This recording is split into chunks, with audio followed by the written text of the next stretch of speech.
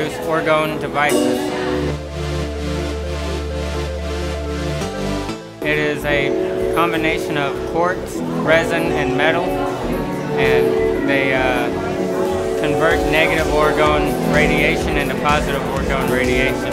I stumbled upon it while looking for an alternative cure for my dysthymia. Pour the resin into a container, mix in the metal, add the hardener, then stir it, and then I build the pieces by layers, so it takes hours for each one.